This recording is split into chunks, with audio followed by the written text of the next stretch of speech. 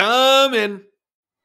Hi, Mr. Berman. It's me, James Sheba, and I'm supposed to be writing this week's episode of Enterprise for you guys. Yeah, I remember you. You did Minefield. That was pretty okay, I guess. Yeah, I thought it was. Well, anyways, I appreciate you having me come back in. You and Bram were... Wow, it's a big office. Man, you've got a lot of pictures of alligators. What's going on there? Oh, what's going on? It's none of your goddamn business. Then what the fuck's your pitch? Oh, sorry. Yeah, well, I believe I actually submitted the script to you guys to review. Did you get it? I don't know. My soon-to-be ex-wife might have thrown it in the garbage. Hit me with it again. Oh, it was that really good one with the new antagonistic space force that wakes up from a deep... You guys are going to get a lot of mileage out of it. I think. Whoa. That's not kind of material that we really want here. We are really working hard to drive this franchise into the ground right now. Very complex, involves a kidnapping plot. Just trust me. What's your backup idea? What's your second script? Second script? You were serious about that? We're really excited to not have to take 15 minutes to put together a terrible script ourselves this week. But it's bad news. Brandon and I hated your script submission. Speaking of my soon-to-be ex-wife, I'm not going to get into details, but let's just say it was way too good, and we're really trying hard here to drive this motherfucker into the dirt. What do you got? What's your second one? We told you needed two ideas to come to the table. Well, I mean, I was putting everything in that first script. I've never heard... Consider it dead and buried. What's the second one?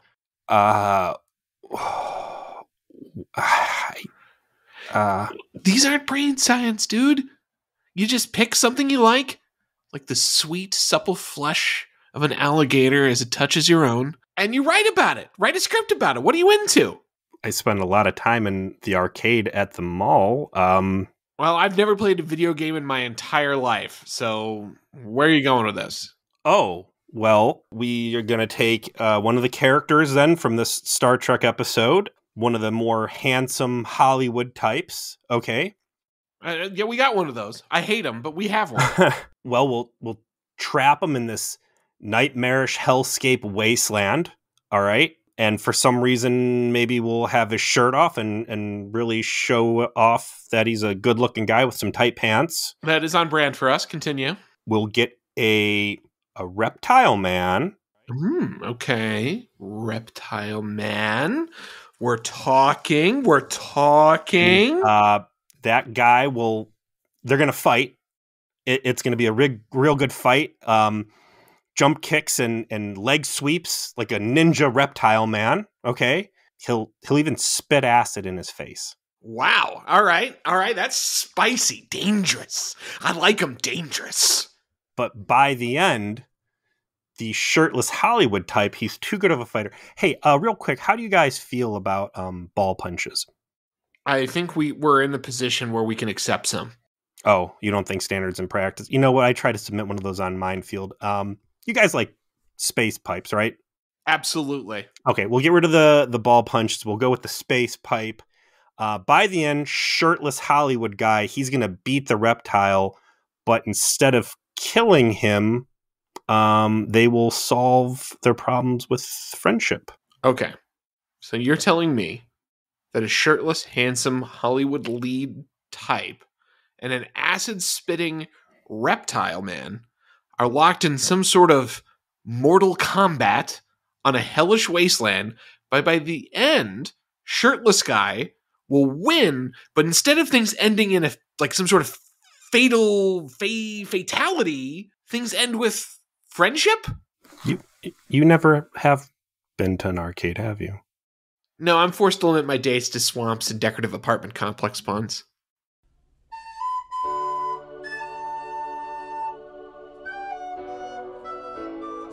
Stripping off our shirt and saying, "Finish him." It's Feature Please, a heinous trip at Warp 5. My name is Joseph. And I am your co-host, Peter. I want to talk about what some other people watched.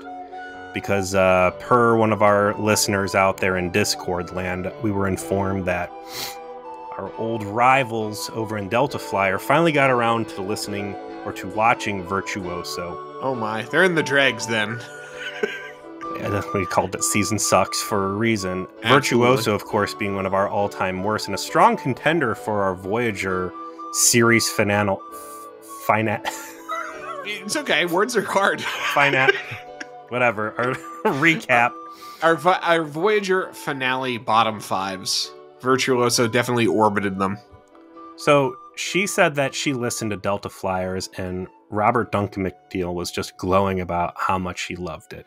And I said, well, how's that make you feel? And she said, surprised. But then I went back and just listened to you guys shit all over it again. And I felt much better. And that I had some time on the road here recently. And I said, what the fuck? It's been a while since I listened to Voyager. I went back and I listened to Voyager. I'm going to tell you right now, you've basically told Robert Duncan McNeil that he is the worst and he is a complete trash as a human being because he liked Virtuoso. And I'm going to tell you, Joe, you're not wrong. I also believe I'm not wrong. I mean, whatever. Robbie Dunks, he's a successful Hollywood guy. But that doesn't mean he's a good Trek fan. But that doesn't mean he's got good taste in his own work. But man, I'm afraid. I listened to Virtuoso, and then I listened to the one we did after that, which was Worst World, not Verst World, but Fairhaven Part 2, right? Correct. Yeah. Which was also fucking trash. I know you loved it. But man, listening to us talk about bad Voyager episodes versus the shit we've had to talk about in season poo, like, I don't get it, because Enterprise has the continuity. It has so much stuff we asked for, but listening to us talk about like the Doctor and how, ill it made us that Virtuoso took the best Voyager character and ran it into the dirt. Like, the genuine affection and fondness that we were able to have for Voyager characters, even in all their goofy, bottled nonsense, just completely blows anything I feel out of Enterprise out of the water. Like, I don't give a fuck about these Enterprise characters. Like, and I wouldn't even say Voyager was like the most I've ever felt attached to a Star Trek character, but just hearing us talk about Voyager and then you and I talking about Enterprise, it's completely different things. I agree. I think that has part to do with the fact that by the time we're in season 6 of Voyager and we're dealing with these season sucks episodes and we're mad at the show for being as bad as it is so late in the game, it's because we had spent so much time with it. And so I don't know, man. I felt like that is a factor. That is a factor. There's a factor, but I also feel like even by season 2, things were just clicking. The Voyager cast, the crew, I think it was just more compelling. There's something that feels shallow and I don't know, fake about the Enterprise, guys. It's something I want to keep an eye on. We've said it before, and it's just this lingering sense of burnout and lingering sense of phoning it in on the part of your two main producers, writers, and showrunners that has become so evident because they are so at the end of their creative ropes that it bleeds into the rest of the production in a way that makes it so half-assed. And so you're not invested. And that's really what you're describing, is a lack of emotional investment in what's going on. And is that because of the raw acting talent of the people involved? I don't think so. I think it has to do with a lot of these factors kind of piling up over time, and you're left with a show where you're like, I'm just not into this. I think Voyager told better stories about characters, and Enterprise tries to focus on adventures. And even when you have something like what was Bounty Hunter T'Pol episode where they go after the seven, like that should have been a good character episode for her, and still it's more about the action and the adventure of them going after Senator Kelly than it was about like and what little action there was. Like they caught Senator Kelly at the beginning, and then they had like, you know, a couple low energy gunfights and a fucking tavern fire breaks out. Like that's about it. But I mean, do you get like what it? There was just something a little bit more charming about Voyager, and I felt, I don't know. I think they did the characters better service. I'm sure it'll get better with Enterprise, but just right now, in the depths of season poo, this is fucking rough, man. And here we are, Season Poo, Episode 13, Dawn. We said before when we did Precious Cargo, these are elemental stories, right? Stranded on a deserted planet with a would-be enemy that you must cooperate with to survive. Like, literally, Star Trek has done this story multiple times. TNG probably has one of the most iconic versions of this story with Darmok. And then they did it a second time, also better with Enemy, I think it was called. So Enemy is the one where LaForge was stuck on the shitty planet Hell surface with the Romulan, but I think his visor got knocked off. Correct. So that's like a real, we need teamwork. Both of those are great. And I almost feel like Darmok, I'm a little burned out on because it is such a pop culture icon. Right. A lot of people wear Darmok t-shirts and yes, and that sort of thing. It does get a little washed away in the mainstream. But it used to be something that you knew about if you're a fan, and now it's like everyone knows about it. It's hard too, man. Like when and maybe that's our hipster moment, like, oh, I like Darmok before it was cool or whatever, but there it is. I mean, there's truth to that. Yeah. Before popular. Those were compelling stories. I enjoyed watching them. And it's funny, too, because the memory alpha on this guy for Dawn even calls out Enemy Mine, which is a sci-fi movie that is the complete opposite of Darmok. Like, good luck finding people who have actually seen that fucking thing. But that was a really good example of the enemies forced to become friends trope. Yeah. And I'm already burned out on the enemies forced to become friends. And then go ahead and sprinkle in yet another entry into we don't have the universal translator. Hot on the heels of fucking Precious Cargo, too. Yeah, they did like 70% of these story beats 2 weeks ago.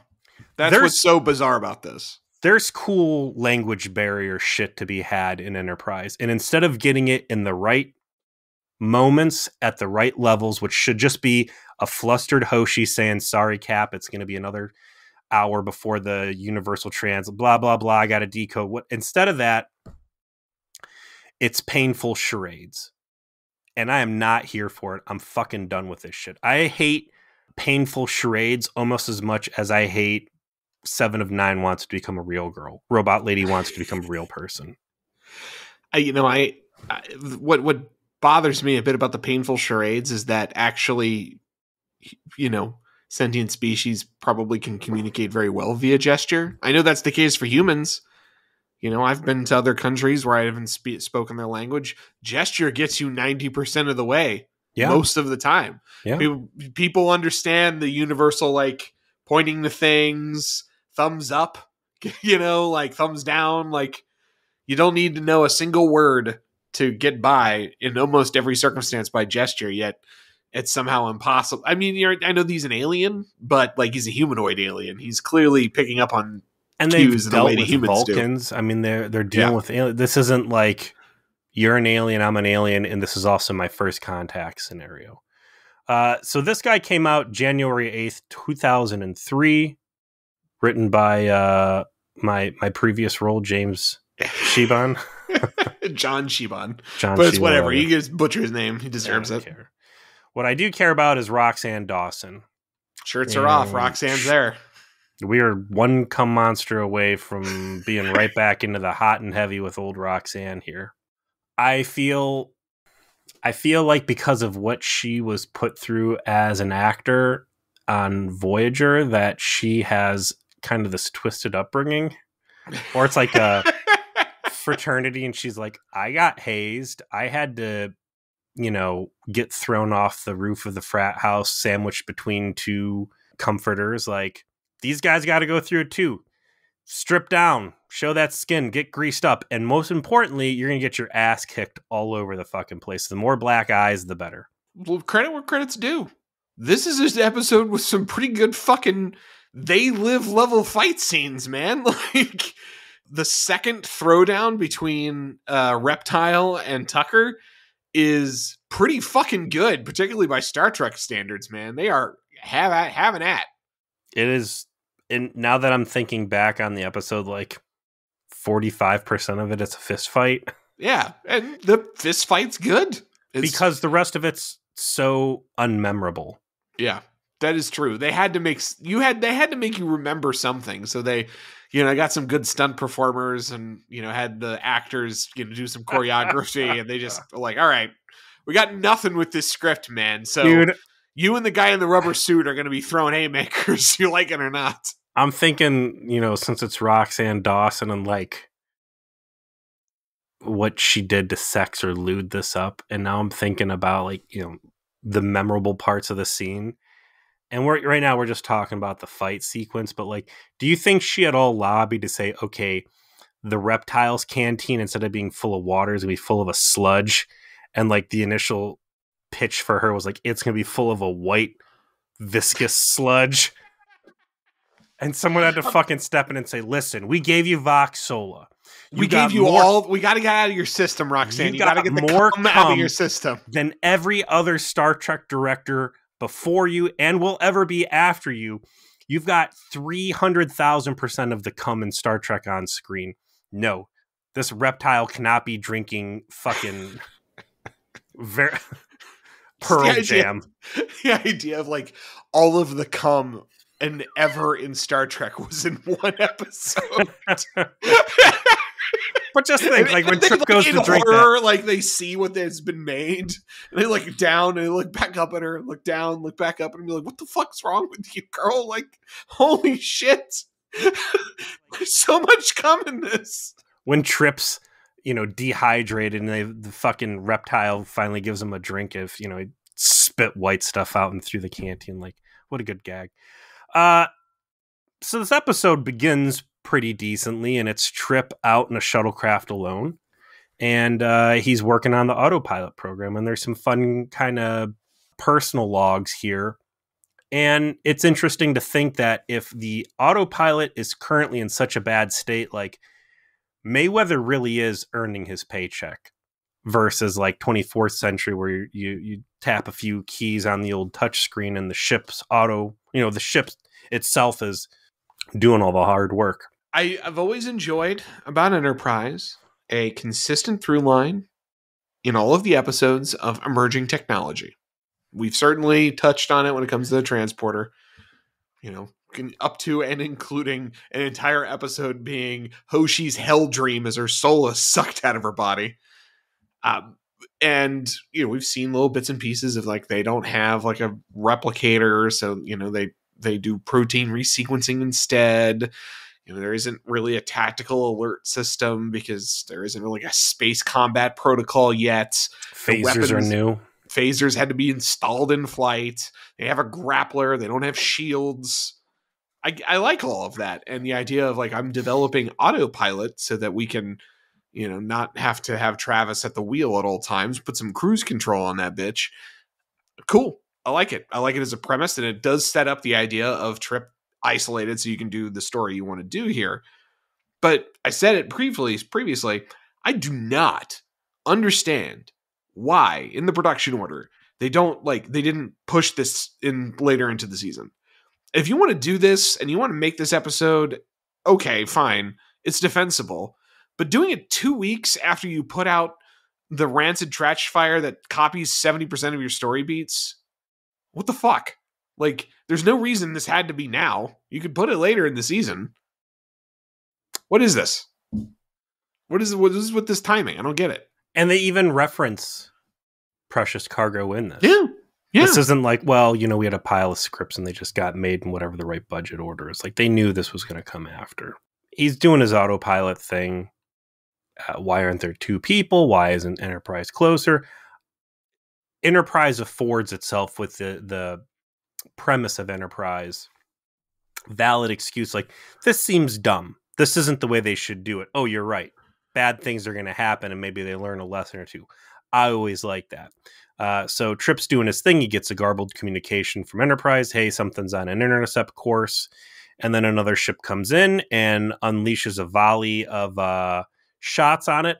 Amazingly, Shuttle Pod 1 isn't just completely blown up. Like, we know that Earth's technology is pretty much trash. There are no shields, so he's taking shots directly to the hull. I don't even think I've heard them say that they can polarize the outer plate of the shuttle pods yet, right? I feel like they did say that, or Reed might have done that at some point. It's hard to remember right now, so we'll say undetermined. But whoever these Acadians or whatever, I forget their name, were, their technology is not much better than Earth's, because Tucker did not get one shot and instead has to land on a planet.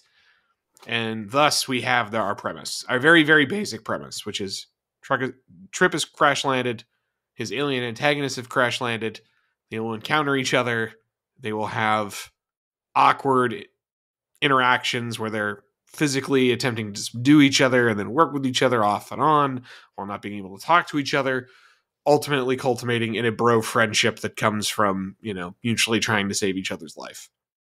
Basic as hell. Every single fucking television show has done this plot one way or another. It just one of the most common scripts you can write. You just put this one in your pocket. Yeah, and then go ahead and sprinkle in some Desert Crossing so we get to see Trip sweating it out in the desert, shirt popped off, just fucking yawn. Enterprise classic at this point. Call engineer, take your shirt off. Are you a male lead? You best get ready for the gun. I hope you did your sit-ups, boys. Yeah. No slacking in the Enterprise cast, Jim. There's no slacking. These ladies got to be ready to bear their midriffs, and you boys got to be ready to have your chest gun show out and waxed. Get after it. What if, speaking of muscles, this was a Mayweather episode instead of a Trip episode? Yeah, it just needed to not be Trip. Like that, if it wasn't Trip, if it was anyone else, I would say not Trip, not Archer.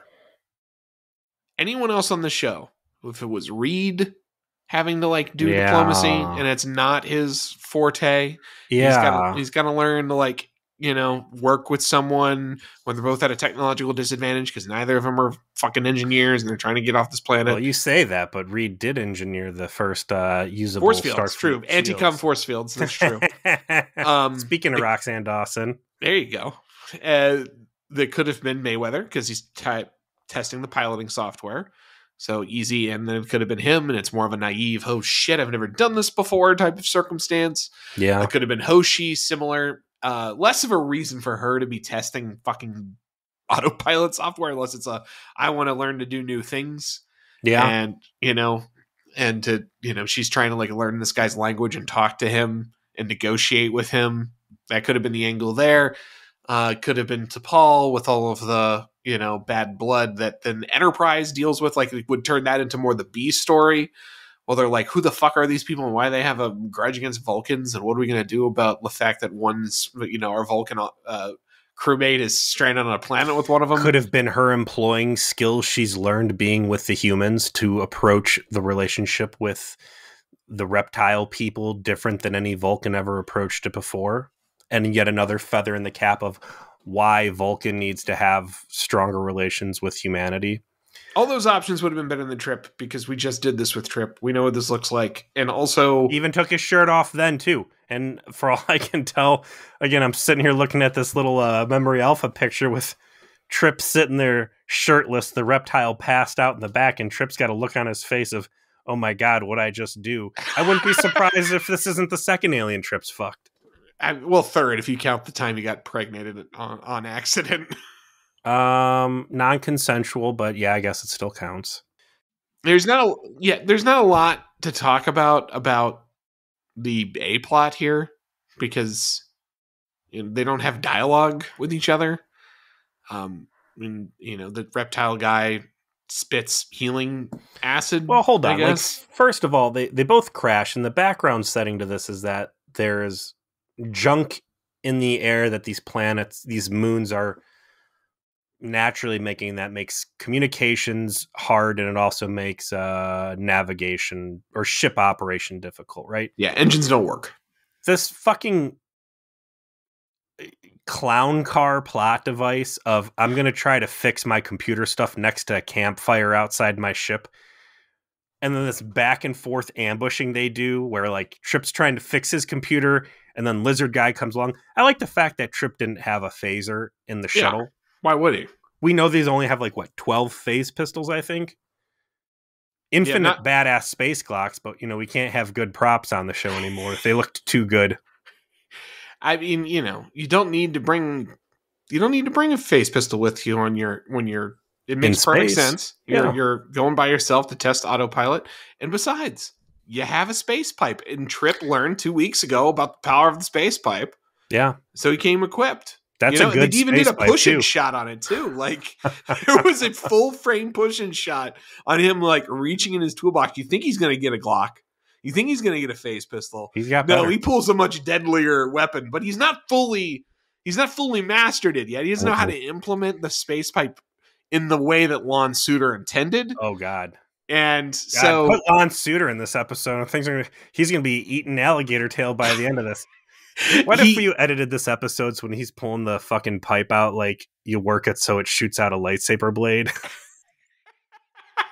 He gets one hit in with the space pipe and it puts the guy out. I was watching what happened with that space pipe. I was riveted by the use of the space pipe. And I noted he only was able to get close enough to land a blow once. And when he did, he fucking put him on the ground and got his gun. So it's that's how potent that space pipe is. It turned the tide. Meanwhile, back up on Enterprise, Archer knows something's wrong. They fly in to go investigate. There's no sign of the attacker craft or shuttle pod 1. There's 52 moons they're going to have to search. And while they're kind of coming up with a plan on that, the mothership for the Reptile people flies over and they're like, hey, get the fuck out of here. This is our territory. You're going to leave. And there's a flash of good Archer, I guess, here, which is him, trying to, hey, listen, you don't want us here. We don't want to bother you, but we got a problem, which is our dude is someplace lost. And the other guy got the same problem. Be like, okay, how about we solve this problem together? I want to get out of your hair. You want me out of your hair. We don't want to go shooting at each other because we don't know how that's going to end. So how about we help each other find our dudes and then we can get the fuck out of here. Even if he's dead, I want his body. That's one way to look at it. Another way to look at it would be, I don't like bullies. I don't like being strong-armed. This guy came over here and just openly shot on my friend and subordinate. Any other time there's a vaguely authoritarian or meanie guest star alien, I'm going to do everything in my... But, here we are, having a change of heart. Script calls for Archer to be somewhat reasonable and take all that petulant Archer that we've been force-fed, that just, even in the most reasonable of circumstances, he'll dig his heels in and refuse to cooperate. No, hey, what's that? I'm being told that you guys are shoot first, ask questions later, and you probably just killed my fucking guy that was out here in our space tuna fish can trying to work on autopilot. Let's work together. Let's be buddies. Let's whatever.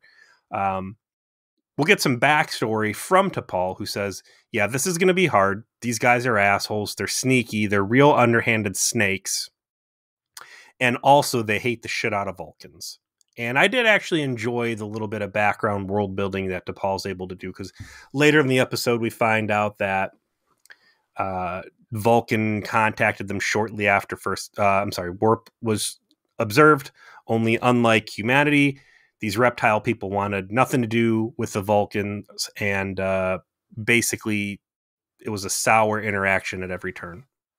And eventually the Vulcans bailed on assisting them any further, which kind of explains why technologically it looks like that they're on par, even though the reptile people apparently been in space longer, because humans kept close ties with Vulcans, and while they might necessarily didn't want them to develop their Warp 5 engine, there was still, I'm sure, plenty of benefit that came from that relationship, such that they were raised to par much faster. I was waiting for Archer just to be like a shitty comment like, oh, is that all it took to get him off your world? Or just some of that anti-Vulcan sentiment like, oh, I'm almost jealous that they were able to get rid of you fools. Down on the surface, again, we're back into this Tom and Jerry shit of Trip steals the fucking motherboard back from Reptar, and then Reptile steals it back from him. There's a little recorder. I think it's Trip singing "Twinkle Twinkle Little Star," yeah, or something like that. And yeah, Space Pipe puts him out. He gets the gun, but he gets cocky, and then it's sweep the leg, Johnny. Straight up. Yes. Straight up. Like just Roxanne Dawson on sets, like, you guys remember in her Karate Kid? Just leg sweep him. And then that, for some reason, Trip then immediately drops the gun and gets shot. And then gets woken up the way that people do after they get shot, which is they get kicked in the ribs. Now, luckily, these lizard people that are shoot first, ask questions later, and very quick to kill anybody in their territory because they're very territorial. They went to the same school of buffoonery that the fucking Romulans did, where, hey, even though we hate you and we want to kill you, we're not actually going to kill you. And all of our weapons are just kind of beat around the bush. That, or it was set on mildly inconvenience, yeah. Not actually kill. The Reptile didn't know that underneath his uniform, Trip had already slathered himself up with some baby oil in anticipation for the later scenes, and that really fucked with the energy discharge of that phase pistol. Those phase pistols are in the same class of weaponry as all of the guns fired at the Batman. Did you end up seeing that movie, by the way? The Batman? Yeah, I did. And you really defended that one scene where they unload on him with 2 AK-47s on either side, and somehow he's not, like, riddled with fucking death. I liked it. I did too. Let me clarify. The first third of that movie is almost perfect.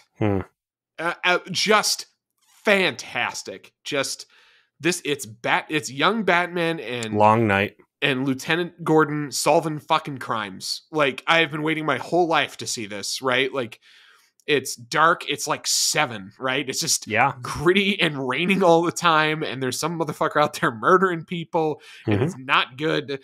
And Batman's a fucking angry goth billionaire who can't sleep. And Gordon is so, flummoxed by this bullshit he has to deal with. He's turned to this man to help him, and they are out there trying to solve crimes. I love the first third of this film, and then the second third was fine. It's when it gets a little loose, it gets a little too like comic booky rather than like following through on the gritty sort of crime thriller element that they started with. And then the convention center is just and then the ending is just like, what the like after the confrontation with Falcone. Like that, the movie's like, what didn't know how to end. Like, it should have ended with just Falcone going to jail. Yeah, Riddler never being caught. Hey, good news, guys. This is the movie of the year, the game of the year edition. All the DLC is included, and now you're prompted to play through all of it. You're like, no, the game is over. I don't. Yeah, no, you're going to play through all of it. I'd like to talk more about Batman at another time. There was a lot of thoughts about that guy. So. Yeah, Trip ends up hostage. The fucking Reptile's going to end up hostage. It's going to go back and forth. And the whole theme through all this is just, we don't have a universal translator, and the viewer is going to pay the price with all of the bad charades. Like pointing to me, pointing the thing, just Colin Chenier keep having to talk like this the whole time. Like somehow this is going to make him understand. That's dumb.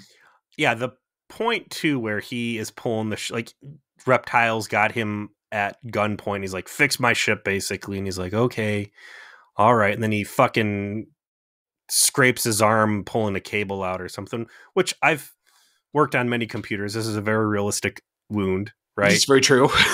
And then Reptile's like, oh, well, I don't know anything about you or your enzymes or anything else. I don't even know if they established that they don't even drink the fucking same base water, right? Right. But he's like, whatever. Let me spit fucking acid on your wound. And then magically in some bad stop motion CGI, like the wound heals. And I'm like, well, if it hasn't become extremely clear now that this guy must be captured and turned into one of Phlox's pets under all circumstances, like the Federation must come to enslave all of these people and turn them into what will become hyposprays. I mean, this is the problem with the plot of Star Trek Insurrection, right? Like, under zero circumstances does it make sense to allow a small group of interlopers on a planet that they're not even from corner the market on eternal life. Like, this makes no sense. The Federation was entirely correct to move those people off the planet, or merely say we're moving in. We're gonna figure out how this place works. Yeah. We're gonna bring people here. We're gonna have hospice care set up here. Like, this is a medical miracle that cannot be denied the rest of the galaxy, right? And somehow you position your protagonists into the unrealistic position of somehow trying to prevent this wonder drug of a planet from being able to be utilized fully by the galaxy, and that is somehow a good thing, because like a half dozen technological Mennonites don't want to leave. Like, okay. Got it. Yeah, only replace, the Fountain of Youth planet with a race of sentient reptiles that have magic spit glands that heal wounds. Trip's like, oh, cool. Well, in return for you spitting on me and helping me out, I'm going to spray you in the face with fucking hydraulic fluid in a cute little game. Now I've got you at gunpoint. We're going to go back to my ship. More charades, more bullshit. Jump back up to Enterprise, where there's an overly emotional Archer rearing his head yet again. I think that's when he has his talk with T'Pol, and that's where she lays the story on him. Correct. But I was glad to see that Archer wasn't going to be a mature adult this entire episode, and he fit at least one little outburst in on there. As a treat for you. This episode really made me wonder if by the end they're all going to get yearbooks, and they'll do votes, and Trip will very clearly be voted the most likely to be kidnapped / stuck on a fucking planet, because this is Desert Crossing. This is precious cargo. Was he? No, he didn't get caught on Colonel Grot. He was up in the ship for that one. Correct. He helped do the jailbreak. Strange New World. Yeah. This dude needs to stay in engineering. There's a lot of other people that can afford to not be on the ship frequently. Andorian incident. Oh, yeah. Andorian incident. Trip, stay in that engineering bay. So shortly after they reconvene over at Shuttlepod 1, Trip comes to the conclusion he needs this guy's help for them to successfully signal Enterprise, cuts them loose, and that's when you get the They Live fight, where they literally fight to near exhaustion. It's good. It's a good fight scene. I don't think we're overselling it by saying it's probably one of the best ones we've seen over the course of our reviewing Trek. Yeah. It's a shockingly high quality, given that this show has a reputation for shitty gunfights. Is it worth watching this whole episode to see the fight? No, absolutely not. If you can get a YouTube clip of as they're faced off, and I think Trip may have gotten the upper hand again. And yeah, it is a good fight, and more importantly, this final fight, since we're talking video games, this final fight really signals the end of what I think I called a musical Chairs of Hostage. It's just it's awful. But when they're looking at each other, and I'm like, tell me this fucking Reptar is going to spit in his face. And he does! Yes! He spits right in his goddamn eyes. And shame on Trip for not being this dude's got Reptar, what is it? Forward high punch? Yes. Projectile attack. They take turns spitting on each other. And they literally do the fight to exhaustion and then continue to fight thing. It's pretty good, but it ends. Trip wins the fight barely, but says, I'm throwing the gun away. Twice. He throws the gun away 2 times. Because the first time, seriously, we got to work together. The Fucking first time, me. He's like, listen, planet plot problem is causing problems for this communications buoy. We need to get up higher. I'm going to throw the gun away. We need to trust each other. And as soon as he does that and takes the piping or the handcuffs off Reptile just instantly picks a fight with him. But yeah, by the end, he throws the gun a second time. And I wanted to be what if Reptile in his mind, if we could cut over thought bubbles, this guy keeps throwing this fucking gun away. What if there's little kids around? Little space alien kids are gonna fucking find my gun and kill him. And there's gonna be space child blood on my hands. What is wrong with this guy? That's going to violate the Prime Directive. Someone can find that fucking thing. What are you doing, bro? I like during the fight that luckily Trip never punches this guy and like takes a face spike to the knuckle or something. Of course. Can't hit that precious makeup area. No, but he does bust him in the face with the rock twice. And it's the same rock, I believe, that Reptile actually tried to crush his head with. Like, Trip might be pulling punches, but Reptile guy isn't. And that's the other thing, too, is being consistently led to believe that your chief engineer is luckily one of the best fighters. You know, minus that swamp fight with the world's worst kidnappers where he did like a 12-hit combo and the guy just literally laughed him off. Only to be felled by a tree branch wielded by a wayfish Indian model. What this episode needed was what was last episode? Because it was a good one, wasn't it? It was. Fuck. What did we just watch? Catwalk. Yes. He needed to spend the entirety of Catwalk doing sit-ups and working on a speed bag and a punching bag and saying, being a great mechanic's not enough. I need to be a trained MMA fighter because life in Starfleet is nothing but being kidnapped and stuck around hostile assholes. They haul the transceiver up the mountain. They send the signal. They start to become delirious because the ticking clock as this planet has a scorching day that is not survivable by either species. More so the reptile people than Trip. Trip can make it a little bit longer, but they need to find him soon.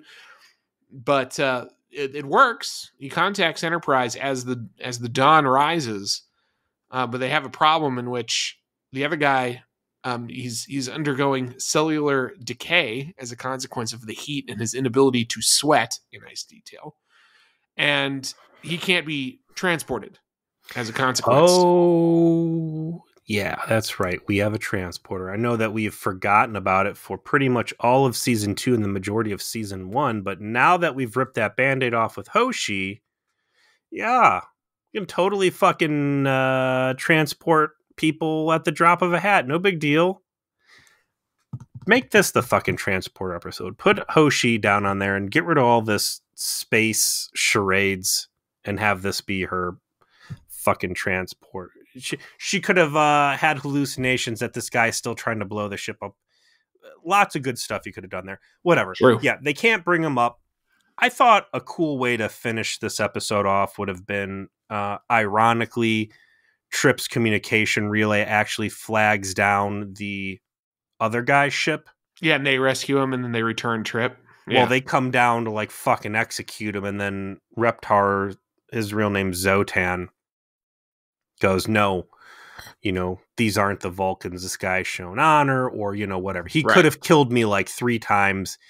He didn't. And, you know, we have that moment of like, oh, all this space friendship has paid off. No, it is Enterprise.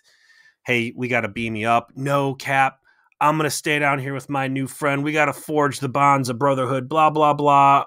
And then like Archer's up on the bridge, like gnashing his teeth and wringing his hands like, Trip, you need help. We can't, you know, you can't stand up.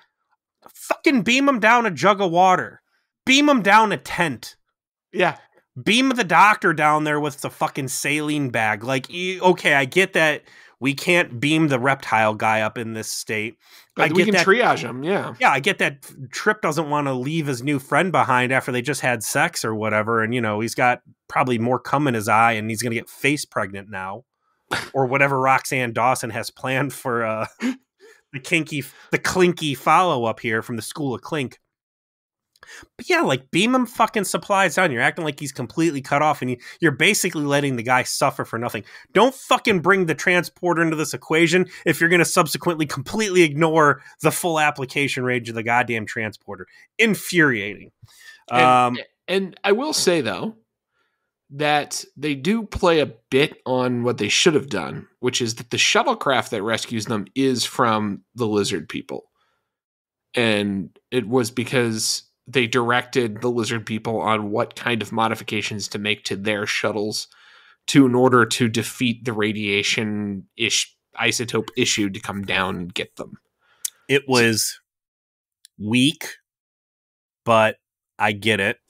And I would be able to say, okay, well, that's kind of the payoff of the story, is like you're making friends and communication, and like this is the power of peaceful coexistence instead of, war, whatever. But then it's fucking stupid. It's like, all right, reptile ships come down, land, grab Trip and Zotan, and then fly back to Enterprise because that piece did not work. There needed to be something that went on here. There needed to be a scene. There needed to be some setup for this beyond just like Trip saying, they could send a shuttle if they make these adjustments, right? Like there was a scene missing between Archer and the lizard people that further bridged the gap such that this cooperation at the end made sense. Or alternatively, your idea of that scene didn't happen and instead it happens on the surface and it's Reptile that tells his friends, no, Trip's a good guy.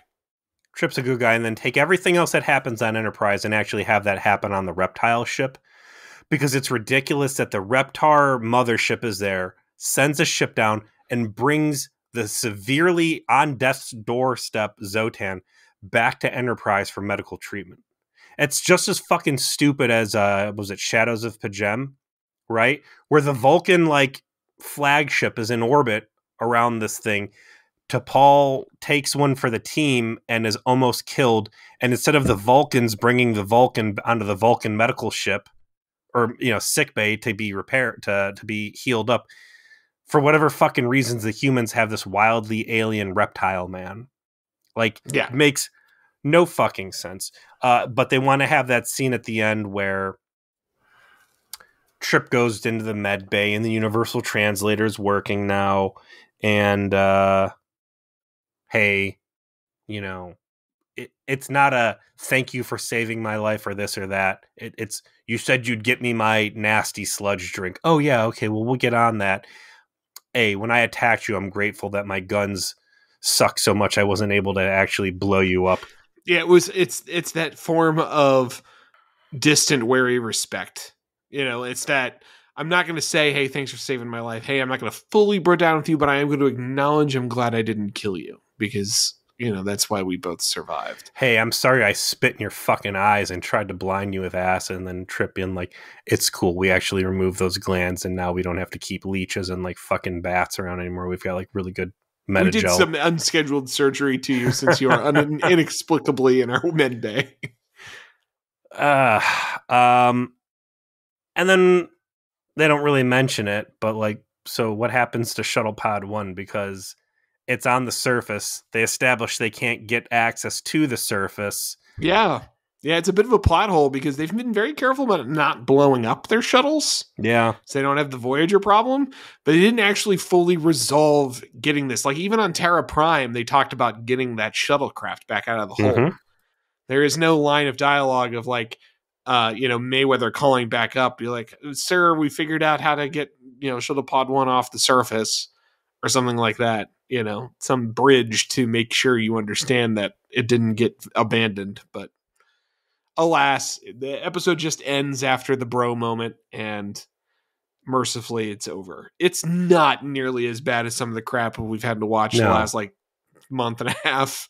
It's not trash, but I'm still rating this bad because it's a concept I'm sick to death of. They didn't do it especially well. It didn't bring anything great to the table. Yeah, and it did nothing. This added nothing to Enterprise. And it's just, again, it's more Trip stuck in a pickle with his shirt off, sweating, and being generally unhappy. Hard pass. Speaking of generally unhappy, what are we watching next week? We're moving into Season Poo, Episode 14, Stigma, and there is Trip with what looks like a female Talaxian, probably. She's attractive. I'll give her that. T'Pol's position on Enterprise is jeopardized when the Vulcans discover that she has contracted a mind-affecting disease. Meanwhile, one of Phlox's wives comes aboard and expresses a romantic interest in Tucker, much to his discomfort. Hey, who's the main character of Enterprise? Is it Tucker or is it Archer at this point? It's Trip is definitely had a lot of focus on him here in season 2. He's the B plot in this episode. This one is, I mentioned last week that the whole bit about T'Pol was going somewhere. Yes. this is one of the steps on where this is going. Well, this is going to be a Rick Berman Bran Braga, which explains the silly sexual element, I think, that we're feeling here. A whole B plot of silly sexual elements. How fatiguing to think of. Is this going to be a good one or a bad one? I recall this to be a good one in the sense that it has a lot of interesting lore that gets built on later for the show. Well, I like that. So that is probably why I have affection for it. It'll be interesting to rewatch it in this context, but it's been a second since I've seen it. But this is an episode that lays down a lot of foundation for. I mean, gives you some cool backstory about Denoblians and all of that in the B plot. I'll grant that, but about Vulcans, which we have been fans of, it's like been one of the stronger things of like what's up with them, what's going on with their society. Things don't seem quite right with them. And what's going on with DePaul? Why is she different? We're going to get more of that. Down. I'll be curious too with Denoblians. Like, it seems like a well-established race, and I get that, there wouldn't be Denoblians in TNG, DS9, or Voyager because they didn't exist yet in terms of like creative line, lifeline, yeah. But I'm surprised I haven't seen anything about them in like Lower Decks, Discovery, or Strange New Worlds. Although, hey, why would they fucking, pay homage to Berman era, right? I am a little surprised about them not appearing in Lower Decks. Right, because they're generally good about including, like, the weird stuff. Yeah, and, like, they managed to remember to have an exocomp character named Peanut Hamper. Who got another real good follow-up episode.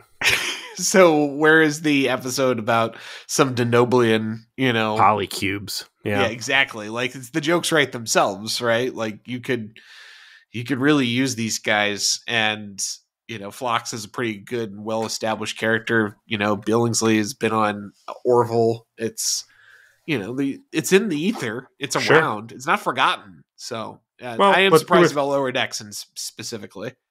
Let's see where they go with this next episode. All right, and hopefully we'll keep you coming with us to see where we go next episode when we review Stigma and, I don't know, maybe the Batman at some point. We'll talk to you later.